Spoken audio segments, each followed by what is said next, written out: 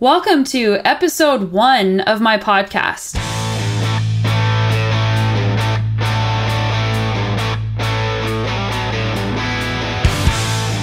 Here is a snippet from today's guest.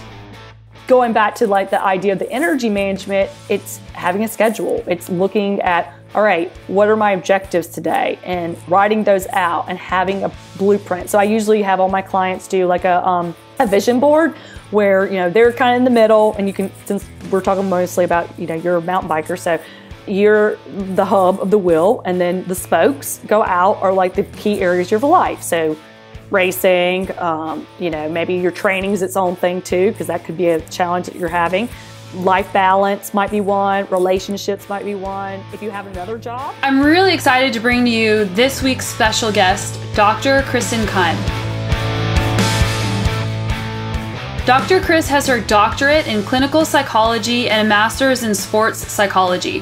Her personal philosophy is happy racers go faster. She works with Olympians, dancers, musicians, cyclists, runners, and even yours truly. That's right, I started working with Dr. Kris a few months ago.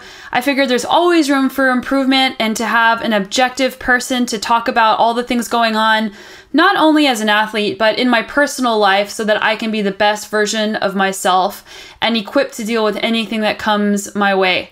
Dr. Kris is also an athlete herself. She previously was a ballerina and also a competitive cyclist. As achievers, there's so much more than just the physical side of our experiences, and Dr. Kris definitely has a lot of those experiences. Our emotions and self-talk drastically affect not only our sport, but how we perceive and move through our daily lives. Dr. Kris has built her practice, Keim Sports Consulting, to help her clients work on emotions such as anxiety, fear, self-doubt, lack of motivation, to cultivate their brightest and most successful versions of themselves. And I know that we've all experienced these feelings, and it's not shrinking away from them, but accepting them and understanding that these feelings are okay and how to manage them. In this episode, we cover what a therapist actually does, perfectionism, a healthy way to approach body image and body weight, which is always a challenge for athletes and people alike, but definitely for athletes, self-worth and where to get your self-worth from, the power of meditation, and how to deal and process negative thoughts. I'm super excited to bring to you long-form audio content, aside from all the other fun ways I've been delivering content to you guys in the past.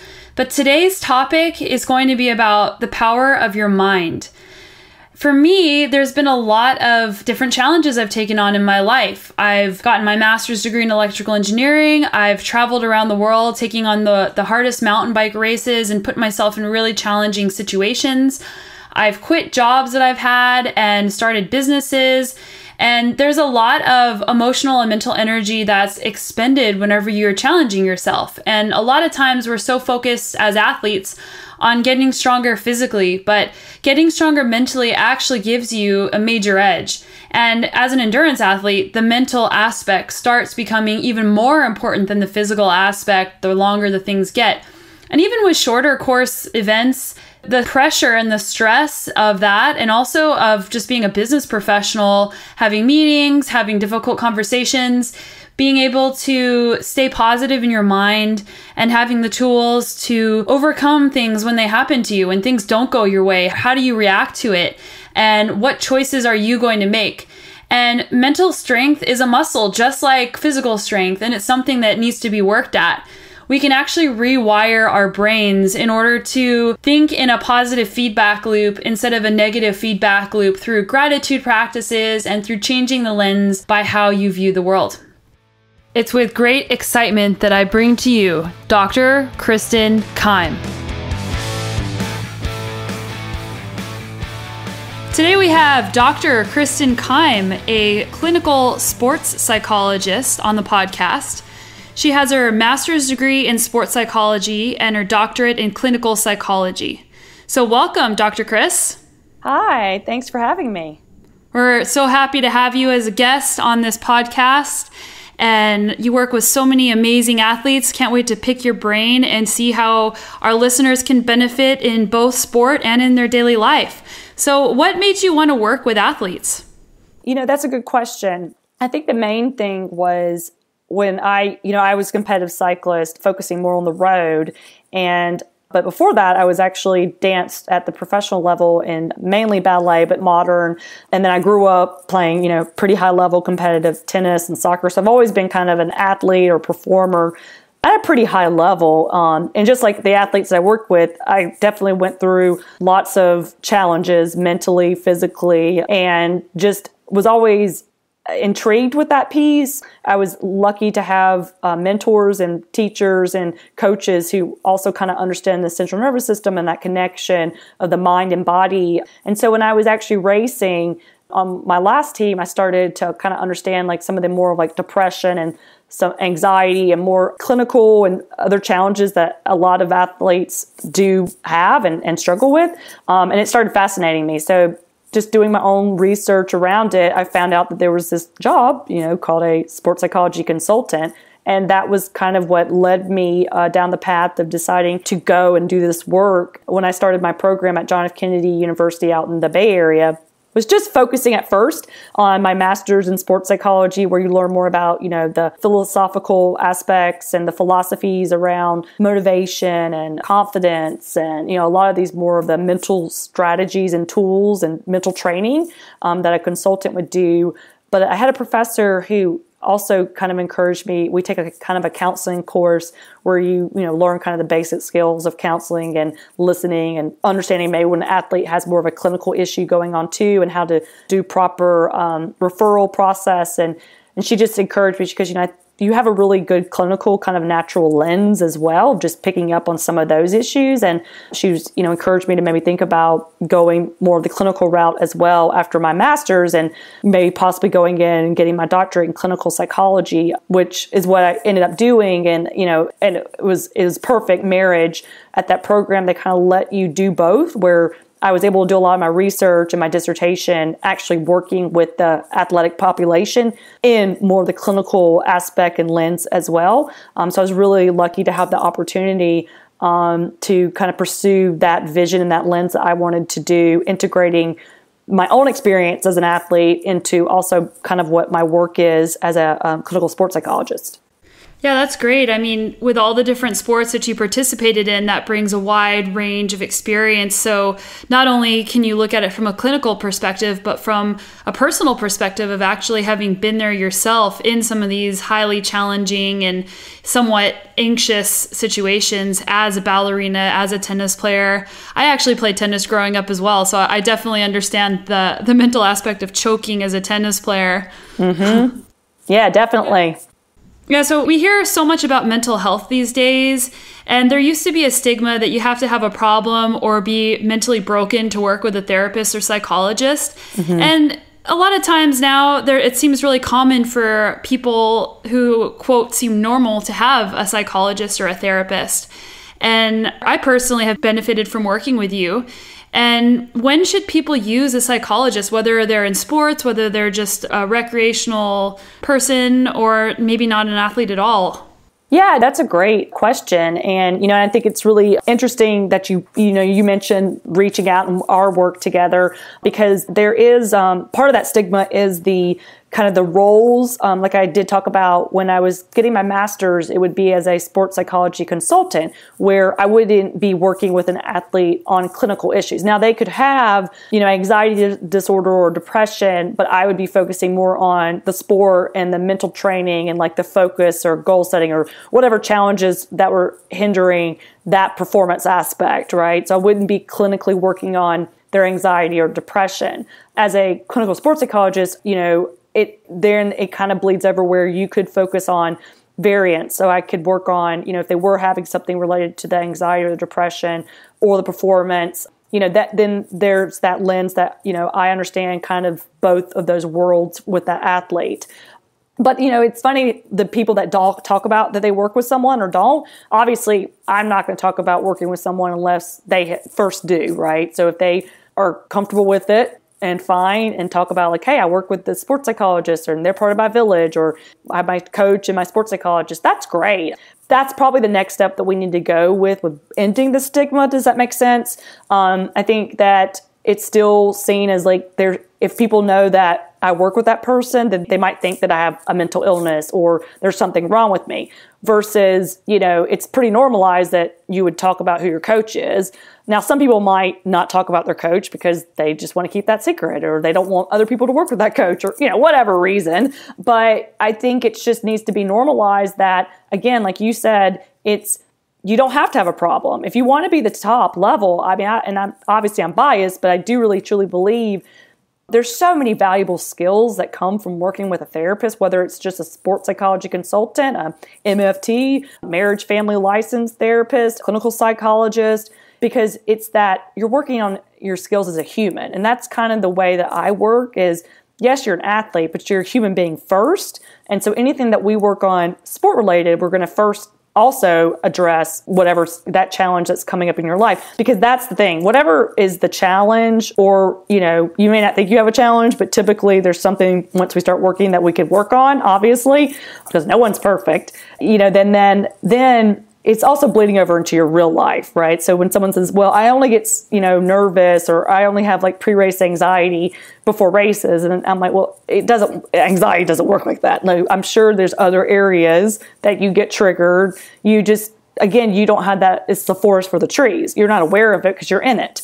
That's the valuable part, is having someone who's not your friend, your husband, your wife, your boyfriend, girlfriend, your sister, your mom, your family, or whatever, to talk to. I'm coming at it with no biases and, around who you are, because I didn't grow up in your network, and a fresh lens. And obviously I have, the training of being able to look at these things and, to access the right tools that might help you, whether it's cognitive behavioral therapy or humanistic tools, or, just whatever kind of strategies that might help you as an individual, but then also end up helping you as an athlete. Does that make sense?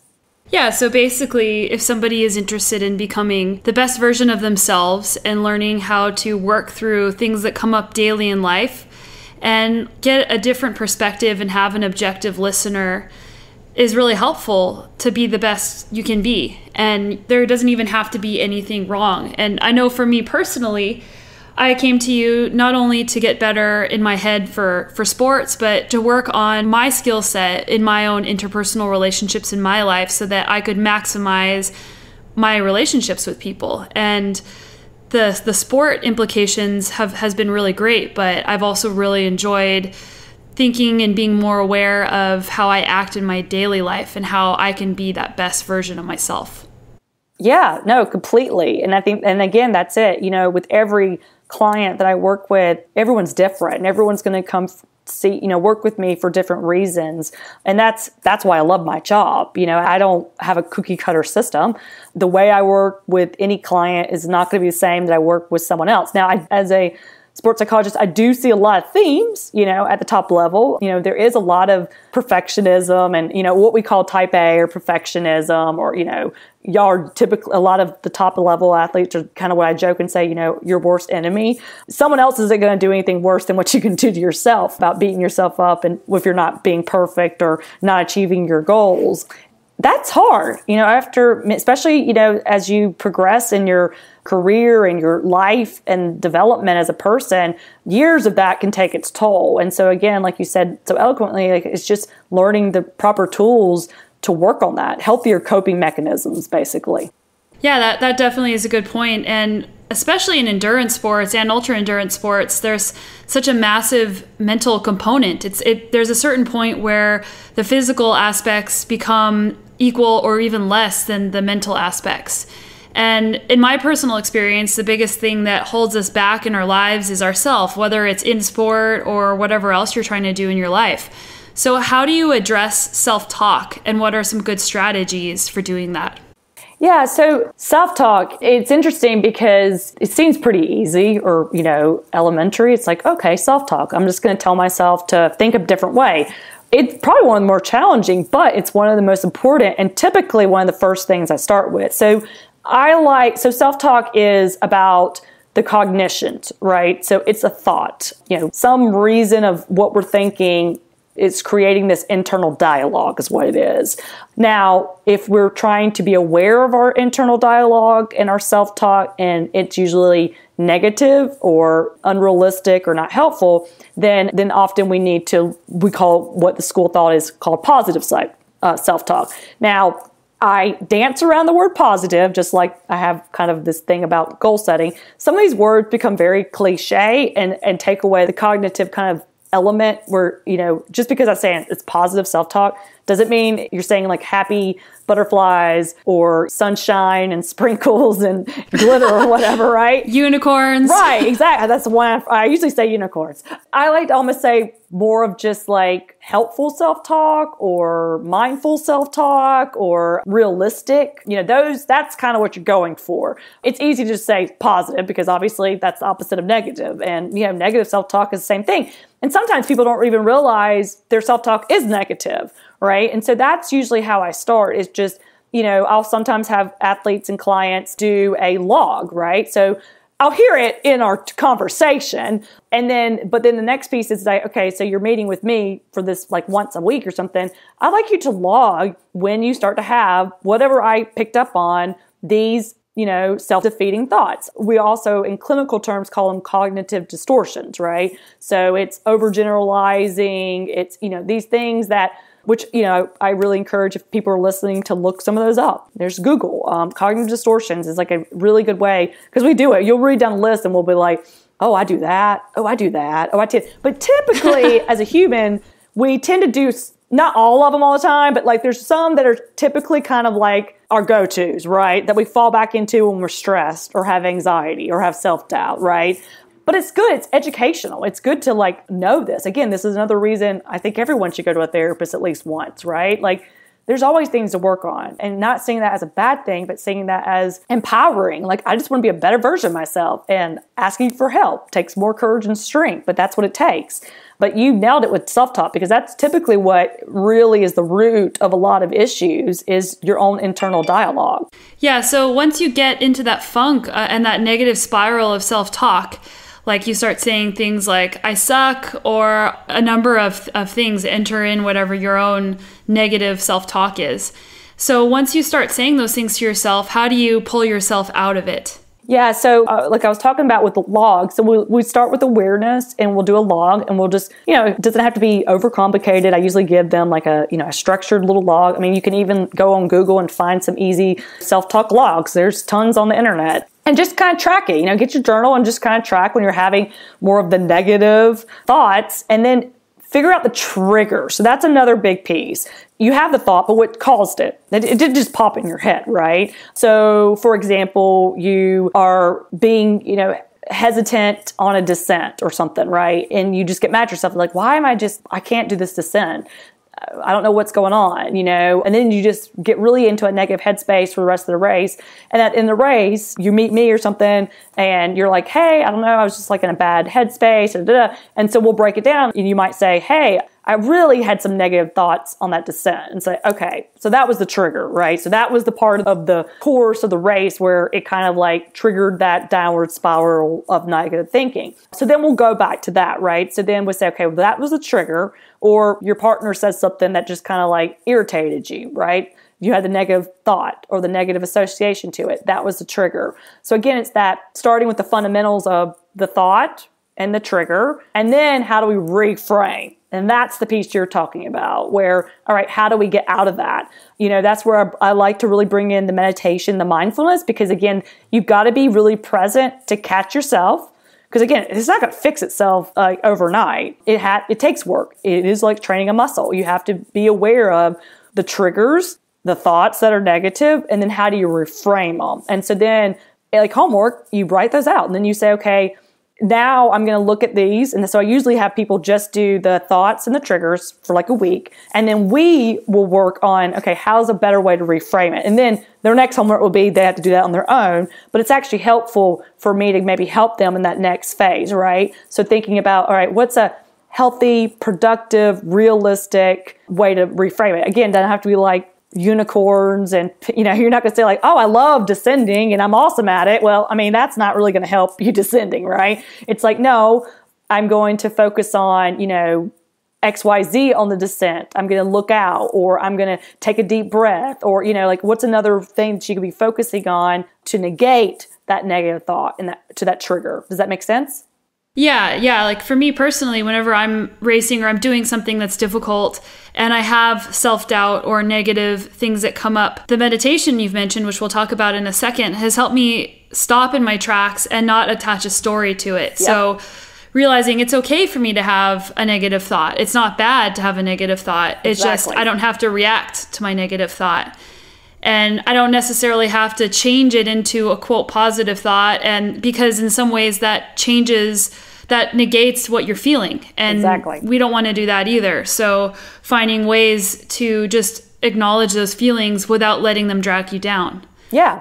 No, and that's a perfect way to, I've worked with clients who were training for certain things where, your body's going to get very fatigued and it's going to hurt. But when you feel the quad or the hamstring and your legs feel heavy, that's the thing. You feel it, but it's just a perception. It doesn't mean bad. Doesn't mean you're not going to be able to race, but that's the story you're writing, right? Like that's what's going on in your head. Well, that's going to lead you to get dropped or, not go as fast versus like, all right, I'm feeling this. That's it. And it's like, I'm feeling this, but I'm going to focus on my breathing. I'm going to focus on something else besides the fact that, yes, my legs really are tired or hurt. I'm in pain, right? So you nailed it. Like it's not about disassociating with it and not addressing it. It's fine to address it. It's just the story that you're creating in your head around that. And usually what we do, unless you've been working on it and doing meditation and, working with a therapist, is as bad connotation, right? And I hear it all the time where, clients it's a self-fulfilling prophecy. Well, I'm not good at this. And, they label themselves and put themselves in boxes. And I'm just like, well, you don't know, right? Like maybe you didn't do that great that one time and then you fell into that bad habit of it. So that's the beauty of the meditation, is just teaching yourself to be present with no judgment and no expectations. And that's what's going to help with the self-talk as well. And let's unpack how meditation actually works from a scientific perspective. It changes your brain, how your brain functions, and does it physically change your neural connections in your brain as well? And it can. I think there's tons of research around meditation and mindfulness practices.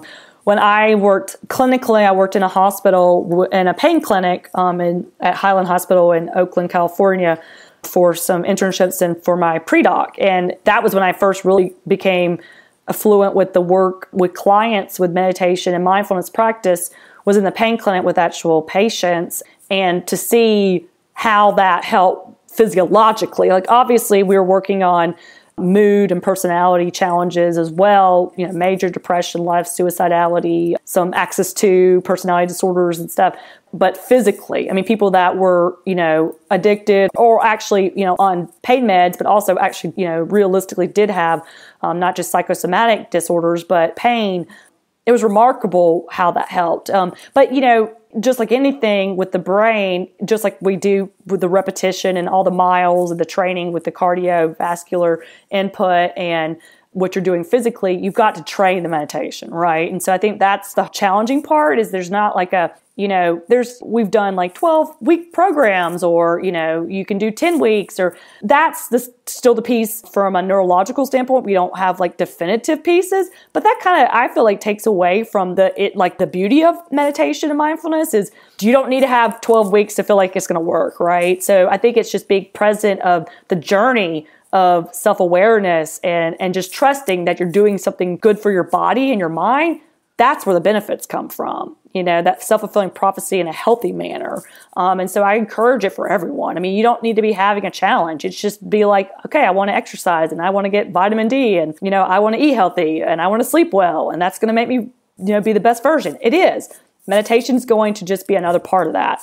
That's the lens that I would love to see us go forward with. So going back to the neurological component, yes, it definitely changes brain waves and it definitely changes, mood disorders. We've been able to see improvements in anxiety and depression, but also physiologically helping, cancer patients and, people with chronic illnesses. I actually do have a chronic illness, and the meditation definitely keeps, my symptoms at bay and helps me when I'm in remission.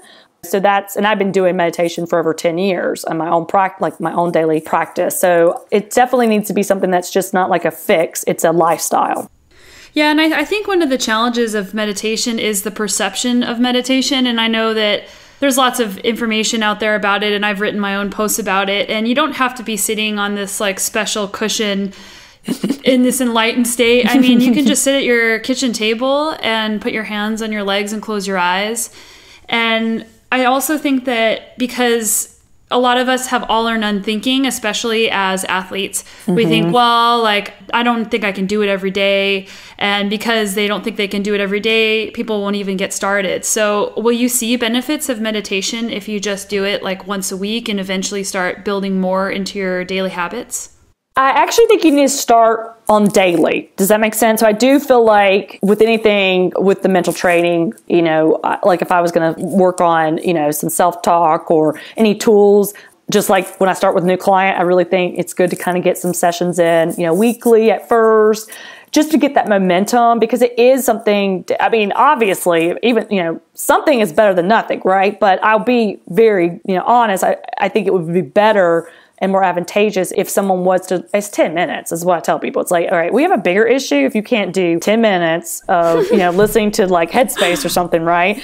Because actually that's good diagnostics information, right? Like if you're really having a hard time, just, again, like you said, you don't need to be Zen Buddha style when you're doing it. You can just like be wherever you're comfortable for 10 minutes. That's it. And listen to it. And then, if it's challenging, more reason you need to do it, right? But I do feel like you need to do it more consecutively at first and just get used to it. And don't give up. If it's challenging, then that's the more reason to keep doing it, right? So, because it's teaching you something about yourself. Like, wow, I've got a lot going on in my brain if I can't just be okay enough to give myself that self-care for 10 minutes in the day, right?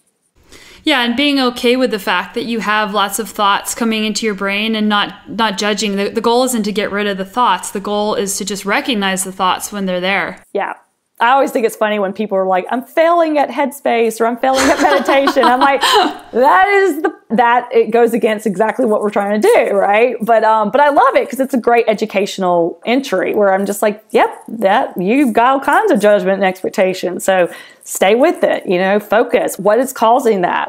That's that perfectionism, right? That's that going back to that self-talk. And just, it's a journey. And I tell people, it's like it might be challenging. But remember when you first started training or racing, that was really hard, right? But eventually people start to really see how it works. And then that's it. Like if you just give it enough time and you have patience with no judgment on yourself around it, then it's remarkable what it can be. And, and then once you get good at it, if life gets busy or race schedule gets busy, do you need to be doing it every day? I would recommend it, but, things happen. You raced all day. Like that might be the top priority, but you don't have to do a Headspace. It's like you could just be meditating by stretching, right? Just be in a space in your head where there's no judgment, no expectation. You're not thinking about the past, what coulda, shoulda, wouldas. You're not thinking about the future. You're just there. You're just feeling your muscles. You're just focusing on your breathing. You could be listening to music. You can kind of go zen. I actually feel like a lot of times I don't race anymore, but my riding my bike is. And I like to ride with people, but a lot of times I like to ride solo because I just want to get out on my local greenway here.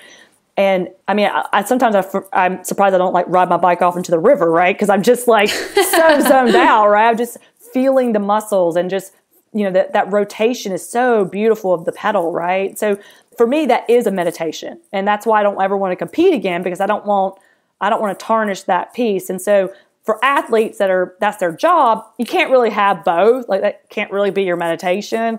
Now, if you wanted to go running on the side or do yoga or, go for a hike or just, sit quietly or color, right? Coloring is a great thing, or do art. That's another beautiful thing that can be kind of a meditative experience too. Yeah, that's great. Well, I'm going to change gears here a little bit and talk about something a bit different. So people think that other people that exercise, especially people who ride their bike or run or do triathletes for many hours at a time, that can just eat whatever they want and never gain weight. And I actually thought that when I first started cycling and I was eating like all these cookies, and I ended up gaining all this weight my first year as a cyclist.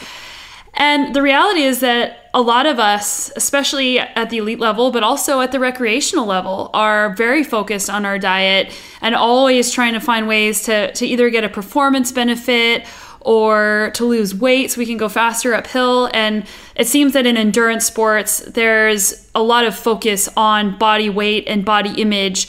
And that kind of breeds anxiety around food and how we view food and how we view our bodies, to the point of having eating disorders. And it's really common for top level racers in all different disciplines of endurance sports, and even in other sports, like I know in dance especially, eating disorders are really a commonality. So how should we view our food and our body as athletes? That's a great topic. I actually just finished up an article on that where, and I gave a talk locally on it too, but it's a delicate topic. It kind of goes along with the whole stigma, around, I work a lot specifically with depression and things like that with athletes, and, the mindfulness, and the eating disorders is another really clinical issue that it's like it's there, but we've normalized it. But it's also delicate as in, if a client, so if an athlete just went to a clinical psychologist, didn't understand the sport context, they might actually think they had more of an eating disorder, but they don't, because their activities of daily living, like, they're fine, but they do have to do some pretty drastic changes to their diet because, they're trying to meet a certain power weight ratio.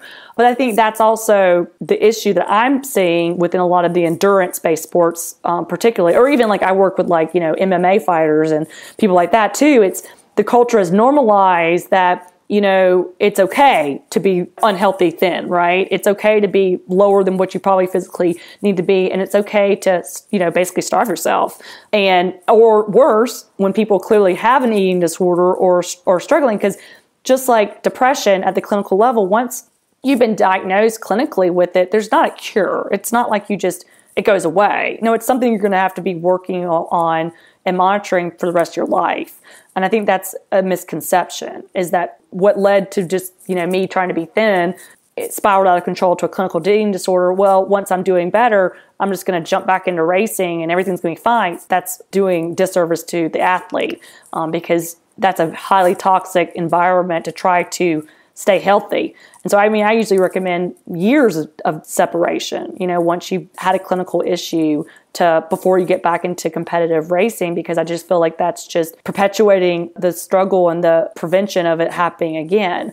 And so that's more of the clinical kind of side of it. But again, it starts with what you talked about, right? It starts with unrealistic expectations, whether it's, like you said, that you just felt like, well, I could eat whatever I wanted to, right? And I'd be okay. And then all of a sudden you're like, whoa, I'm actually gaining weight. But then that's what happens, is that person starts to say, okay, you start to think about your body in a different way.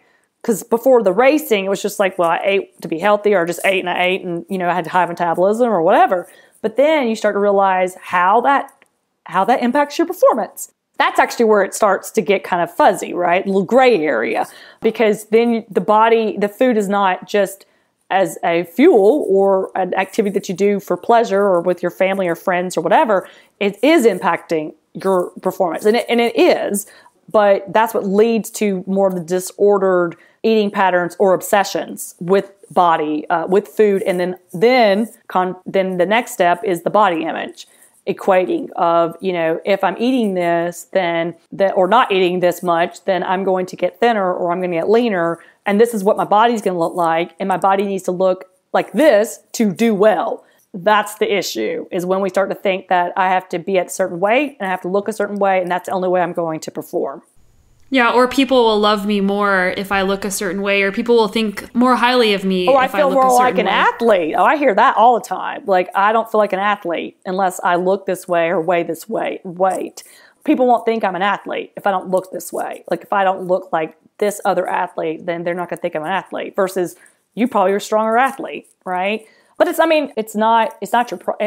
is a challenge and it is a problem, but this culture has perpetuated that.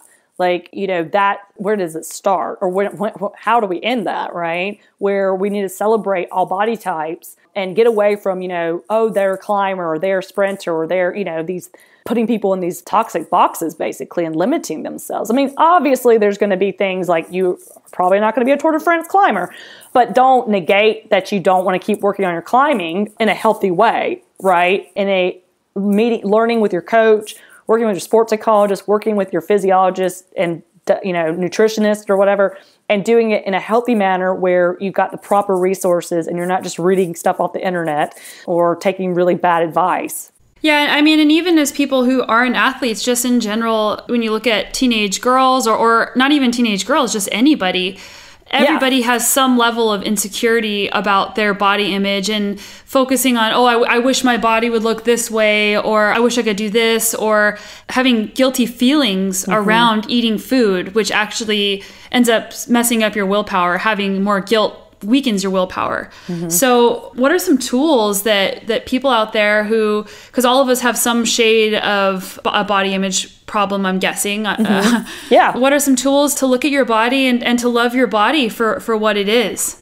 Yeah, and that really comes down to the individual, right? So again, we're going to go back to that underlying trigger or that underlying issue. Like you said, it usually is, the body image is twofold. So there's the athletic piece, performance-based piece, but it's also the confidence piece, the imposter syndrome, not thinking that you're like XYZ or worrying about what others' perceptions are. So again, it's developing a healthy relationship with your body and seeing all its strengths and seeing it as a tool, not just as an athlete, but as a human. Like, you're healthy and you're moving. That actually happened to me the other day, and I wrote a piece on it, and where obviously I'm a cyclist and I have really bad cycling tan lines that are going to be tattoos forever, right? But I love running, and like, not many people know that I'm a runner. But I feel so like an imposter when I run because, I'm not built like a professional runner. I mean, yeah, I guess if I started running more and I lost a lot of muscle on my legs, I probably would be. But I've just built up, a lot of leg muscle with my cycling and dancing and stuff. But that's how I always think. And here I am, a doctor. I mean, I'm a sports psychologist, and I still catch myself thinking that's so silly that I feel uncomfortable running with people that are more runners and have that identity because that's not my sport, right? That's not where I feel confident. I don't know. Like, there's a lot of unknowns. But then I was out running on the trails and I was just like, no, I'm just happy I'm able to run, right? Like, I just have the ability to even just go run in the woods. And what a beautiful thing. And so I had to have that own self-talk, reframing with myself. And so that's usually what I would start with someone, is just looking at your body as this beautiful vessel for all these things that you get to do, right? You get to hug people, you get to touch your baby or your partner, right? And it's not objectifying our bodies to ourselves. So society objectifies things, but we do that too, where we just see this as this negative object versus like, look at my heart's beating. Again, going back to that meditation and just honoring the breath and honoring that you have this, you're alive and that you're healthy and that you're moving. And even when I have clients that are injured, it's like, don't be mad about the injury, but be like, all right, I'm going to think positive, helpful things that's going to improve the injury, right? That help that, get that blood stimulation to that. So it's the same thing. It's having a different story and dialogue around association with your body, along with figuring out where other triggers, right? So is it a confidence issue? Is it unrealistic expectations? Is it, judging yourself or comparing yourself to others, right? So those would be other things that we might address and figure out, what would be the best advantageous way to work on those things. Yeah, something that's been really helpful for me is I caught myself every time I look in the mirror, I immediately look at the things I don't like. That's the very first place my eyes go, and I was able to catch myself doing that. So now when I look in the mirror, if I do that, and I do almost every single time, I make myself stop. And then I make myself take a deep breath, and then sometimes out loud I do it, but I still feel a little bit uncomfortable even saying it out loud. Yeah. But I'll think or say out loud 5 things about my body that I like. Yeah. And trying to retrain my brain to look at my body in a positive way and to start looking at the things that I like about myself instead of focusing on the things that I don't like about myself. Yeah, and that's a good thing. Again, like I said, that's a powerful for some people. Now, some people would not be at a stage to do that, right? Like that actually could be really challenging and may actually cause more anxiety and stress, right? So again, it would just be up to, that's why it's hard for me to ever talk about like concrete tools or strategies, except for like generalizations like self-talk and like goal setting or like things that we would kind of work on. Because like I said, if it's just a body image and it's not like a clinical level, like that would probably be more appropriate, like exactly what you're doing. But if someone has an eating disorder or has something more clinical, that would probably be something that, you know, they would need to talk and address with their therapist before they tried any other tools. The main thing would be reaching out for help, right? So even if you just start to feel like you're eating, you know, you're feeling kind of like the way you view yourself and your eating habits and your body image seem to be preoccupying most of your life, and that you're isolating yourself or just feeling a sense of out of control around it, and just monitoring things too much, weighing yourself, you know, friends or family will start to maybe, you know, also pick up on it. I just really encourage people to reach out for help. You know, just contact someone, talk about it. You know, you don't have to first off talk to a therapist. I mean, that would be great, but you know, go to the National Association of Eating Disorders. There's crisis lines, there's call lines you can do. There's actually great information on those websites around eating disorders that also touch about body image. But just talk to someone about it. Don't isolate yourself and don't feel like there's something wrong with you, because there isn't. It's something misfired in your brain, and you can work on it. Just like it just kind of came up, you can also work on it to, you know, ease the symptoms or to get more management and control over it as well. Awesome. Yeah, I'll include the article that you mentioned that you wrote, as well as some of these resources in the show notes whenever this podcast is out there for everybody. Great. So let's talk about commitment. So when you're training for a big event, it requires a lot of commitment. I've heard about, you know, the Ironman widows, or in cycling, people that never see their partner or their family, which a lot of people wake up early to train. They work a long day at work, and then they're trying to balance having a family. And I'm a professional athlete, but my husband also trains and races, and he's in that wheelhouse. He wakes up early and he gets on his bike, and then he works all day, and he comes home a bit later because he went into work a bit later, and he's always trying to find more balance. And it's hard to make time for anything else in your daily life when you're so focused on training and then working and then having family time. So, and it requires the support and commitment of these people's families as well, because they might have to make other sacrifices, like maybe they're doing more work around the house, or they're having to pick up the slack because they're supporting their family member to train for a goal or a different event. Or maybe it's even just somebody has to work long hours at work for a long time. Maybe they're a lawyer or whatever. So how do you avoid feelings of burnout when you're working really hard towards a goal? That's great. Actually, the first thing I would even say is that communication with your partner. You know, I do work with a lot of athletes that, you know, their partners are also professional athletes, or, you know, still have jobs and still compete, right? Communication is a big piece of that, you know, and just being open and honest with each other around kind of your goals and aspirations, and working on that actually will help with what you're talking about too, is that balance, right? And so this goes for if you're a single athlete and you don't have a partner, but it sometimes can have its own different challenges when you're in a relationship with someone who also has those, you know, kind of a lot of demands, but then wants to perform at optimal level. I call it energy management. It's not time management, right? It's like energy management. And that's usually the main thing, right? Because I definitely know, I thought it was funny. I think it was some pro athlete wrote on social media. I can't remember who it was. I want to give kudos to the people that race professionally, but then also works like 8 to 10 hours a day. And I did comment, because I was like, well, I work with like half my clients are like that, you know, because yes, I definitely work with athletes that are, you know, seen as just pro athletes, but I also understand what else they're doing with the social media and the sponsorships and interviews. And to the person outside the off, you know, is not in that reality. It might seem like, well, that doesn't seem hard, but it is. Yeah, all they're doing is riding their bike. Yeah, exactly. No, they're not. And, you know, they're going to the chiropractor or the PT and the massage. Like, yeah, it sounds nice, but those are torture times. Those aren't nice fluff times. And that's part of their job. But you see, you're riding 5 hours a day, then you're going to 3 different doctor's appointments. Then, you know, it's a lot, but that's your job. Their job is just different. right? Like it's just, we can't put this label of, well, that's the dream job, right? And I'm like, because it's not, believe me. I mean, it can get just as tiring or grueling or just, kind of repetitious as any job. And that's why we all need to find our, what makes us happy and what we want to do and pursue, what gives us meaning and purpose.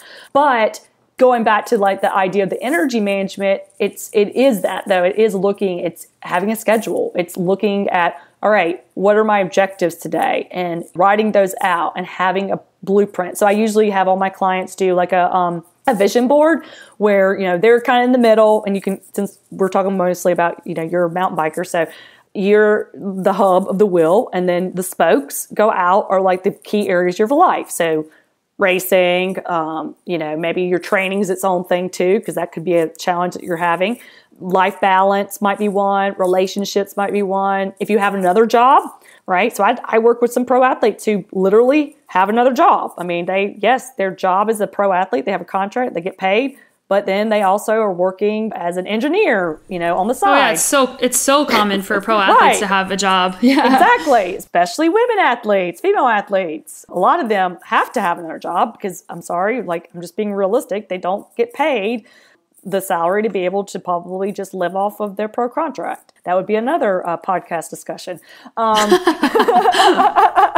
But going back to the vision board, so then you have those spokes, and then we break down and we say, okay, what are my objectives in those areas, right? So again, it's prevention. So instead of just looking at that big goal or objective that you have, we've got to dial in and say, okay, what are all these little things that each day I'm going to try to work on that are going to set up the platform and the momentum for me to accomplish this end-all objective, right? And then breaking it up. So I like all my clients to break their seasons up. This whole idea of, I don't even like what the mentality of an off season. I don't even like to call it that. I like to call it a transition season or period, not a season. We need more breaks. So athletes, we need to get this paradigm shift where it's like blocks of racing and then off the bike, just, having, doing whatever. You can go travel, or you can just catch up on life, or you can work that week, right? And then have another block. But this racing until you're burned out and overtrained and then take 2 weeks off or a month off or whatever, I've seen that has a lot of physical and psychological detriments to that. And I've seen athletes who are doing it, world tour level, women's, men's, who have been able to kind of finesse it where they kind of break it up. They've talked to their coaches. They've got, luckily they have good support from teams. And I understand at different trajectories in your career, you may not be able to do this, but hopefully over the next few years, we see more of a shift in that. And I am seeing it a little bit more in endurance and cycling, I should say. Definitely in mountain bike and cross, I think it is more advantageous. The road, it sometimes might be a little bit more challenging.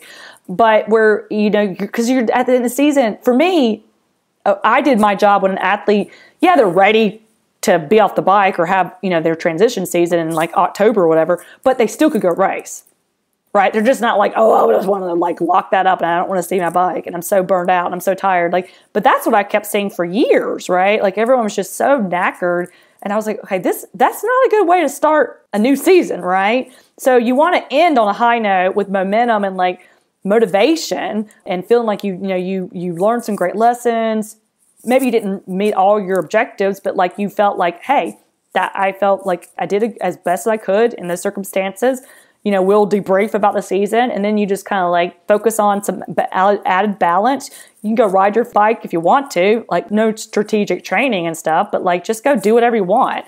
Just in another job, you'd have vacation and go do whatever you want, right? So I think that's kind of what I encourage. And so for, athletes like yourself, where you kind of do get to choose your season, I would highly encourage that, just kind of break it up, energy management, because you just can't slug it 3 or 4 months straight. With all the travel and all that, it catches up. And again, prevention. It's the writing on the wall. Is that realistic? How are you going to be physically and mentally? Because we know the more fit you get, the more susceptible you are to illness. If you're stressed, your central nervous system's overtaxed, more susceptible to illness. So again, I'm just trying to keep you physically and psychologically healthy, your mental welfare. And those are kind of some of the strategies that will lead to you being able to achieve your objectives. Yeah, so maybe for those who are maybe the non-pro athletes, but the people who are just working really hard, maybe it's if they start getting to that point where they feel like this is just too much and they start resenting their training and resenting everything they're doing, it's okay to take a couple days off. It's not going to set you back. It's actually going to push you ahead if you are feeling burnt out and you can take a break. And less racing. More isn't better. Quality. So, like if you want to get some more races and you feel like, because I do have athletes that, the racing is better. And I agree. I mean, your racing is your best training, but you've got to really understand like, okay, these are training races, which is hard to always, really have that mindset, right? So I usually tell people, I'm like, no, I'd rather you go to Moab or something and get 2 weeks of really hard intensity in and like really feel like an athlete and then go do like 1 or 2 key races versus I'm just going to race like 6 races, right? That I get anxious to saying that, right? So again, it's just picking and choosing and being realistic, and it's quality over quantity. I definitely see improvements in performance by athletes just racing more with the mentality of like fewer objectives. Does that make sense? So having only a few key, honestly, if you want to say like goal races, like ones that you really want to win, like you're really targeting, max 3 a season. Max. 2 to 3. But then, yes, you can have, because on the way up to winning or getting your objective, maybe it's top 5 at some really hard race, you're going to do well because you're checking off all your objectives for that race. Well, eventually leading into that, any other races, you're going to perform well, right? But I think sometimes athletes just go in with no objectives, no goals, and they just want to win. Well, I'm like, well, obviously, we have a bigger issue if you don't want to win, right? Like, that's a given. Even if you know you're in over your head, you still want to do well, but what's that look like, right? So you got to break it down. You got to look at the mental skills, the tactical, the physical, like what are these little things, It still like blows my mind that athletes, even at pro level, still don't practice starts.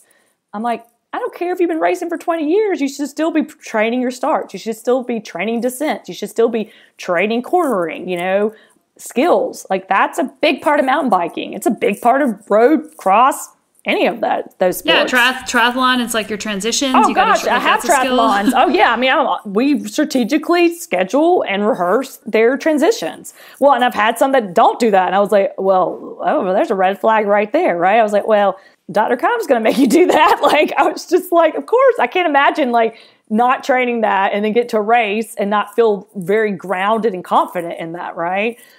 So, so that's kind of the best way. And honestly, that's, even though we talk about it, and I know, you've been doing this and you have been facilitating a lot of these things, it seems pretty like obvious, but I would say 99% of people don't do what we were just talking about. Yeah, and having your skills in check makes it more fun. It makes riding your bike more fun when you can rip faster around a corner on your road bike, or you can just shred a gnarly downhill on your mountain bike without using any energy at all to do it, compared to somebody else who maybe hadn't practiced those skills and really gets all worked up and they have to use all this cortisol just to get down this descent. Mm-hmm. And I think it's scheduling it. So I always tell clients it will settle more cognitively and really have more efficacy and autonomy. That's what we're working on in confidence. So confidence is more about your efficacy and your autonomy and your skills and the efficacy that you did put in this work and being accountable to yourself. I like skills days. I do that a lot with my cross racers too, where it's like, today, if you need to get some endurance riding in, you separate it. You do your endurance ride, you go home, you eat, take a nap, then you go out and you do your sand pit or your intervals of climbing or running or whatever. But you need to be knowing, like, right now I'm working on my skills. Right. So a great way to build confidence for yourself is to actually do the work and to recognize I've done the work to prepare for this. So there's nothing really to be nervous about because I've done the best I can preparing. I can't control what might happen to me after the gun goes off at the start.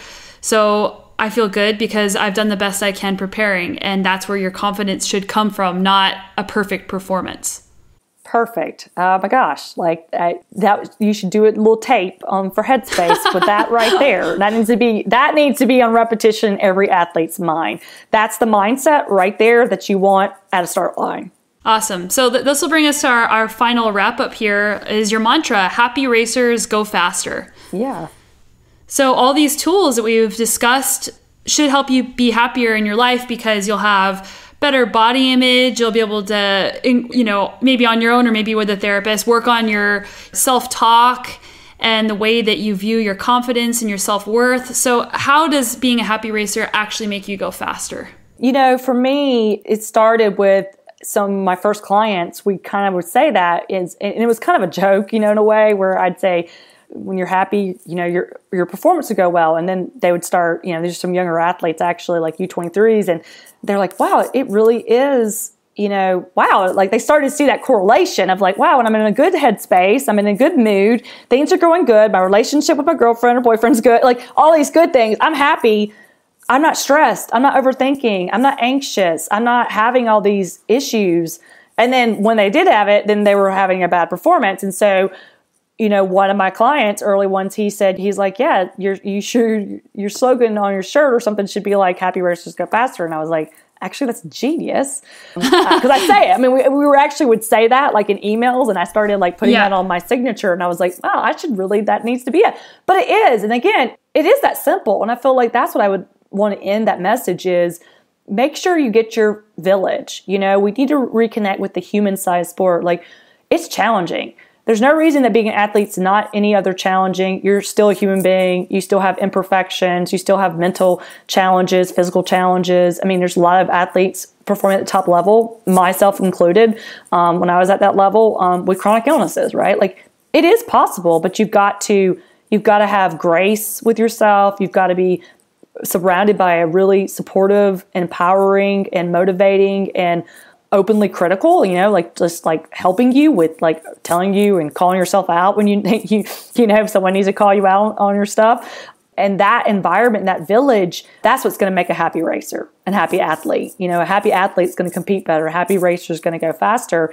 It is the truth, and it doesn't have to be more complicated with that. And so if you are struggling, or even if you're not, and you just feel like, I want to get a better mental edge or learn more about myself and work more on my performance on that aspect, then either, you know, you can definitely reach out on my website, keimperformanceconsulting.com, or find someone. You know, that's why I tell people, I may not be the best fit for everyone, but I do encourage people to go down this path, because it can really not only make you obviously a happier and better athlete, but a happier and better human being too.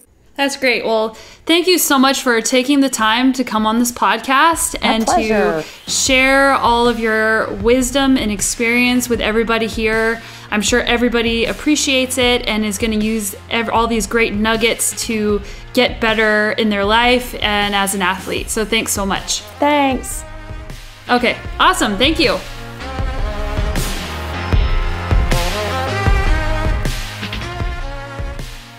There you have it. There's episode 1 of the Sonya Looney Show. Thanks so much again to Dr. Kristin Keim. She's so awesome. I love her.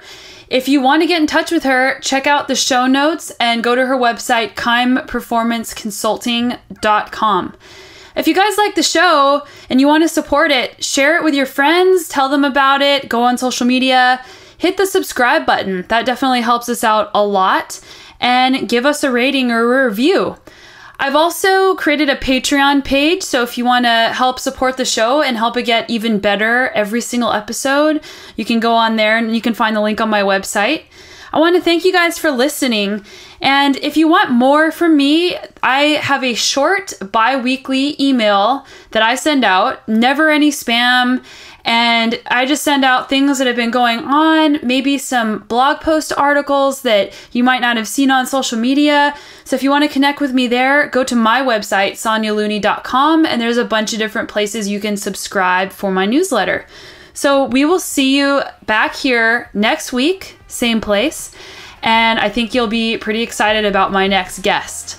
See you guys later.